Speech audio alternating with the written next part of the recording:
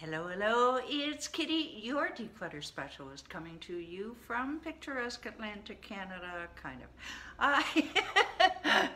Why do I say that? Because we're getting the tail end of some tropical storm that's been moving its way up the eastern seaboard, and it's funny because talking to a networking colleague this morning, and she's in Connecticut, and I guess they just got hammered yesterday, and I thought, uh-oh, I haven't checked the weather network, but I'm sure we're going to get some of that. So anyway, we are, and it's going to rain even harder later today. So hey, well, you know, September showers bring October flowers. Okay, maybe not. But that is where we do need it. I just hope that my plants don't blow off the balcony. All right, who am I? I'm Kitti with declutterthebrain.com, and entrepreneurs hire me to, hello, Michael. The entrepreneurs hire me to eliminate their clutter and overwhelm in 90 days. That's about how long it takes, so that they can focus on making more money and building an amazing life for themselves and their families.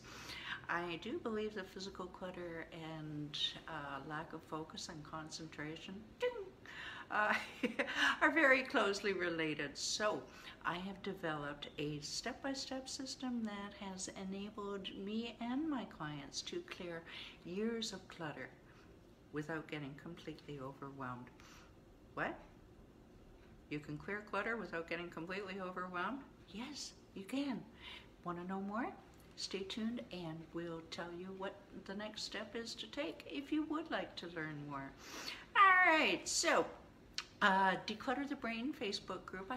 It's easier for me to go in order of subjects, and then I don't forget anything that you may need to know. Declutter the Brain Facebook group. We are a small membership, but growing steadily with a common goal. What is that goal, you ask? To clear the clutter and potentially mental baggage that's holding us back from being the super achievers and super money makers that we were meant to be. And we have tips, we have tricks, we have upcoming workshops and special guests that are designed to minimize our overwhelm and maximize our productivity. So come and join us. The link is down below, and look forward to seeing you.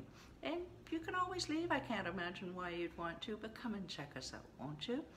All right, so this week has been a fun week. We are talking about Feng Shui for the entrepreneur, but of course Feng Shui applies to everybody. It's been around for, Chinese have been practicing it for 3,500 years or so, and they still do to this day.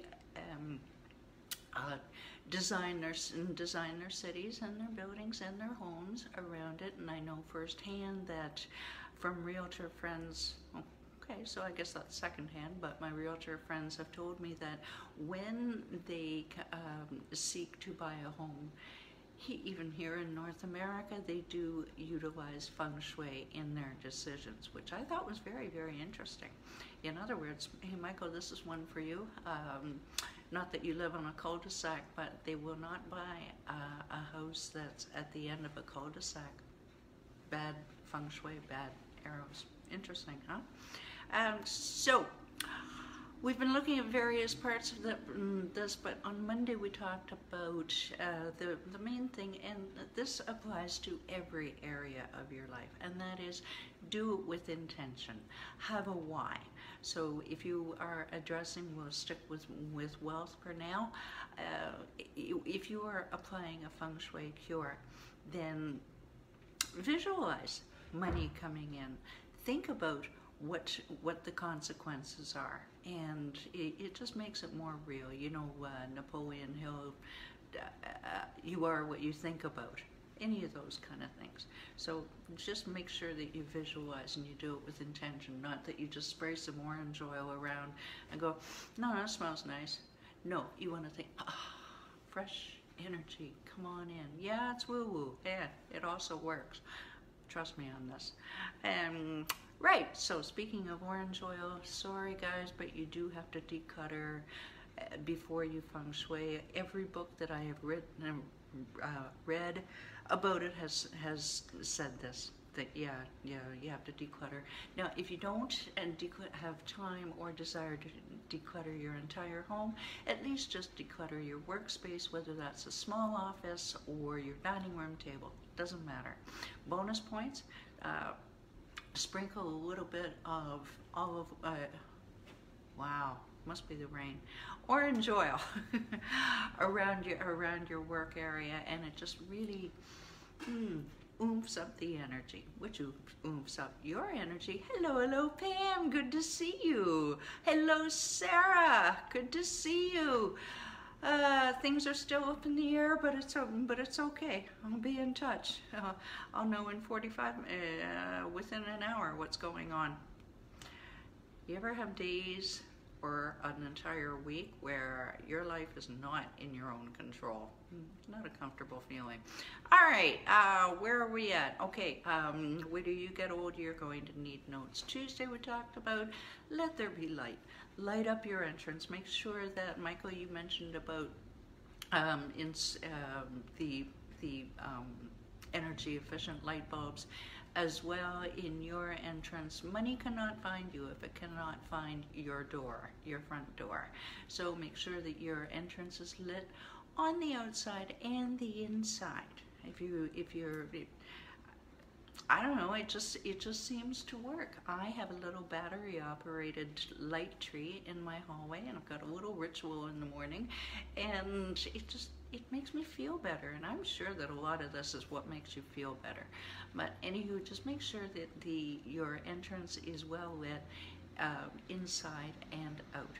Also make sure that your bathroom, your toilet, water is very important in feng shui, and your wealth. Make sure your toilet lid is down so that money isn't getting figuratively flushed down the drain. Don't put bills in the toilet. Number one, it'll clog it. Okay. All right. Keep your kitchen clean.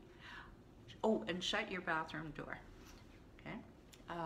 Those, and just basically because it's just trust me on this. Water and money are related, and you just want to keep the two of them kind of apart.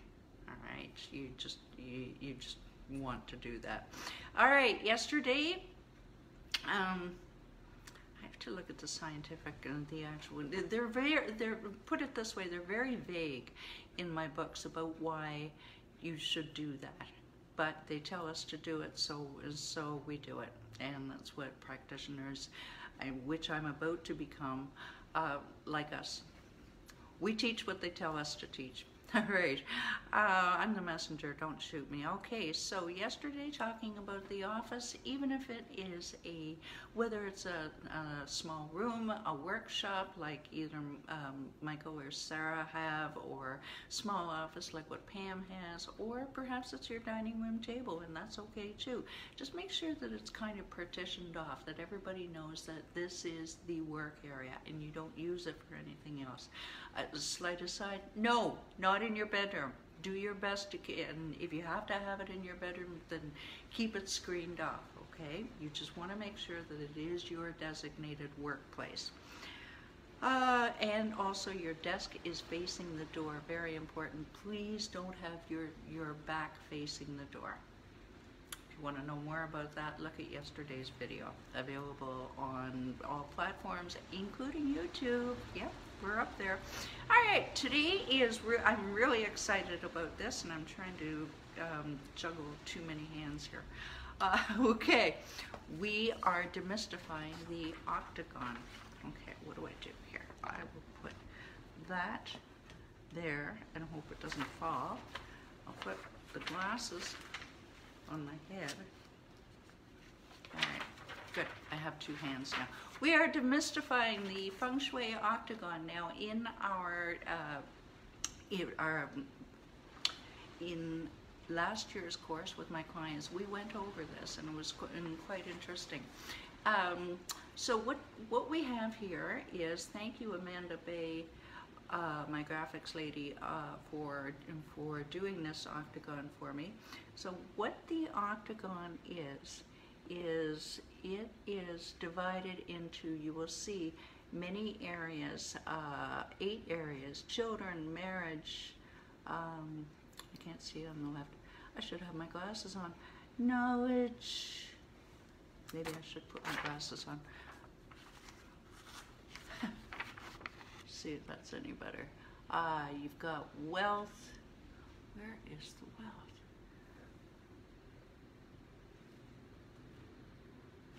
Oops. That's why. It's upside down. Okay, now this may or may not be mirror image. Anyway, you have, okay, got it. All right, your wealth area is in, there we go. Okay, it was supposed to be landscape. All right, I'll do a better job on this tomorrow, I promise. I'm a little distracted today. Anyway, if we're concentrating, you see that we have different areas around here. But if you're concentrating on your wealth, then what you want to do is you want to look at the stand at the front door of, say for example, your office or your room, and you want to look at the back left corner, and that is where you want to apply your cures. Whether those be, hello, thank you, God, we have a couple people extra joining us, thank you, hi. That is where you want to make sure that you're applying your cures. You can do a couple of quick ones without even getting too scientific. Again, back left corner of whatever room it is, your office or your dining room or whatever, do any of the following. You can apply, you can hang a wind chime, you can put a plant, see if you can identify why these are all common. I'm running out of time here. Wind chime, plant, a mirror, a whirligig, you know, one of those spinny things, a crystal, or you can apply the color red or purple and maybe green. Okay, why? Do you notice that all of those are their movement, their life?